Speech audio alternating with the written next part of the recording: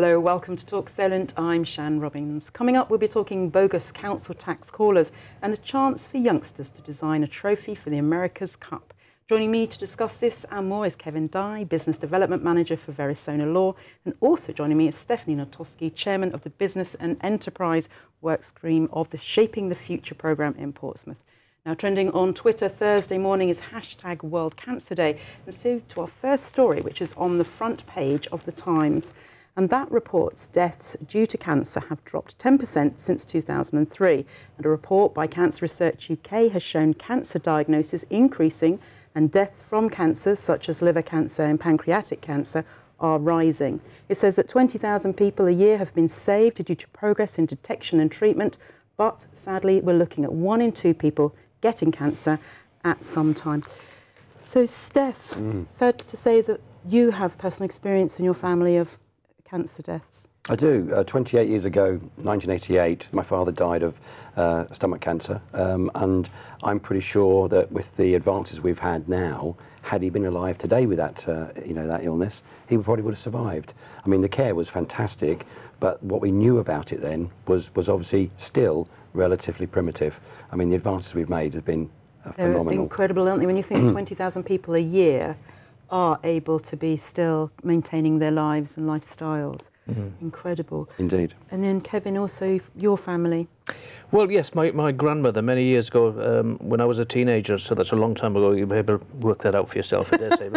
But I understand from that article, it's very interesting, isn't it, that we're able to detect cancer far earlier than we have done in the past, and therefore leads to the numbers. But great story. But I do quite a bit of work with the Romans Hospice and also the Countess Mountbatten Hospice. There's still a lot of people whose lives are touched by it, either family members or sufferers themselves. So, we need help. Yes, I think that's the thing as well, isn't it? Where it gets to the stage where people would like to be in their home if they're not actually prepared for it. One of my friends was saying to me, I think her mum died about 3 or 4 years ago, and she was in the hospice, and then she'd had enough and said, look, I'm not going to get better, I just want to go home now.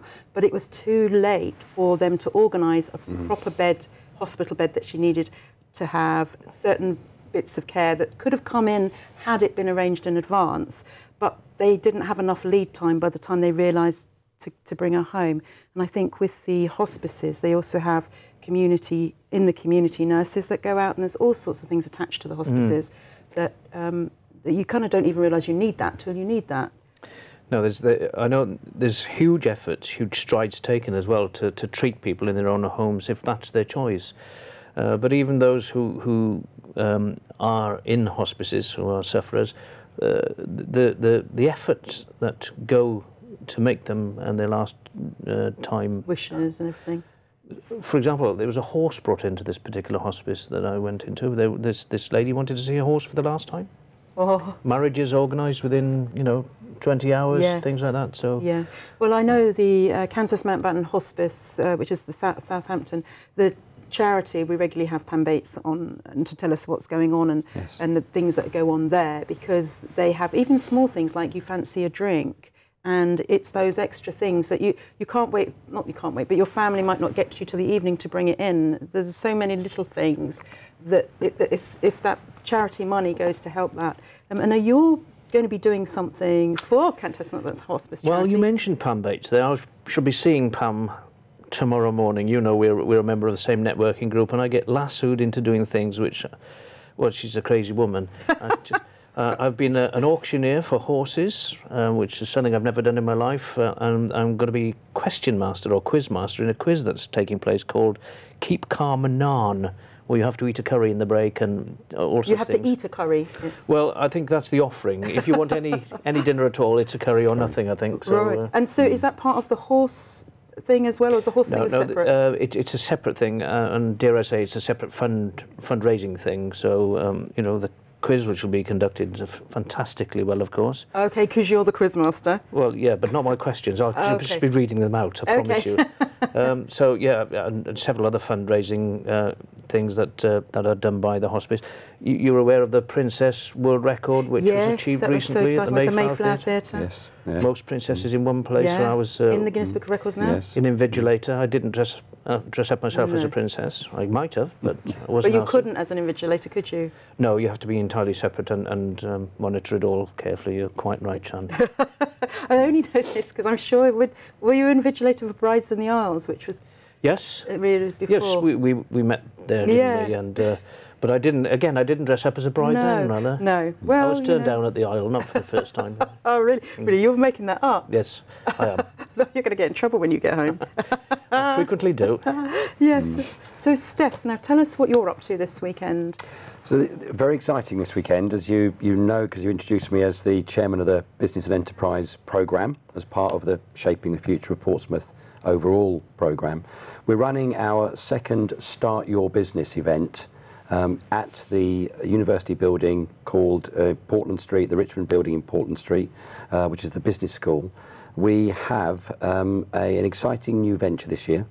From 10 a.m. to noon, we actually have a young entrepreneurs event. So if you're 14 to 19 years of age and thinking, what's it like to be my own boss? Then come along, all right, to the Richmond building, Portland Street, and we are going to have an interactive session for an hour or two where we will role play what's it like being your own boss, just to plant that seed.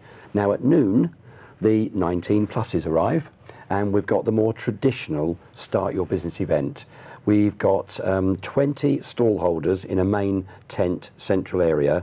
Then roughly every 20 minutes, breakout rooms will sound the klaxon, and you can go to one of up to 11 different sessions like marketing, raising finance, exporting, IP, business support in the city.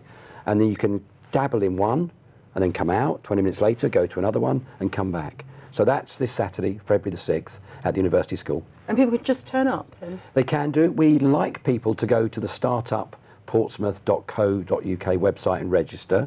Over 175 have done so. Wow. So we're really delighted with that. But obviously, if you're not sure, the weather forecast is iffy for Saturday, which sometimes does have a bearing on whether people do come. But it is indoors. It is indoors, and it is free, of course, as well. I forgot to mention that. But the only reason why we ask people to go to the website and register, so simply we can gauge the approximate numbers. But if people don't know whether they can make it or not and want to come along, please come along. Noon to 2:30 is the over 19 event.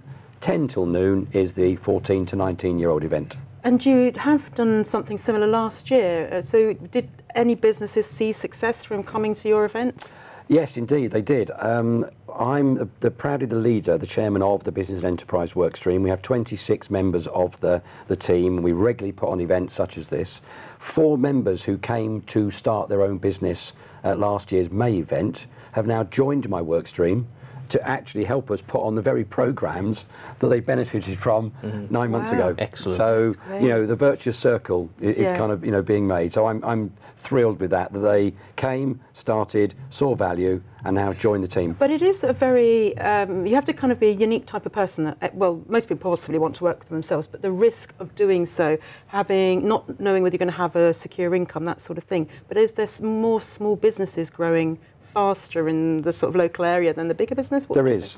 I said to Kevin earlier, we have around 7,000 businesses in Portsmouth. 5,500 of them are 9 or less people in total. Wow. And of that 5,500, 3,000 have 5 or less people. So that is quite a dynamic.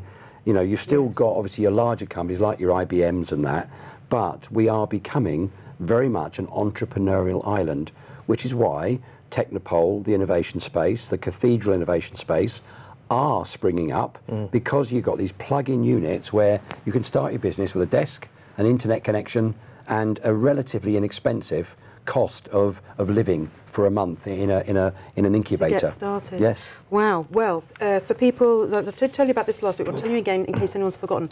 But the Isle of Wight are encouraging young entrepreneurs, I'm going to lift it up really, but you can look online at Isle of Wight County Press, and if you look for young entrepreneurs, and there's something called talent, young startup talent. If you look for young startup talent, there's a £50,000 kind of winnings that will go towards developing your business, and that is for Hampshire as well. So well worth it.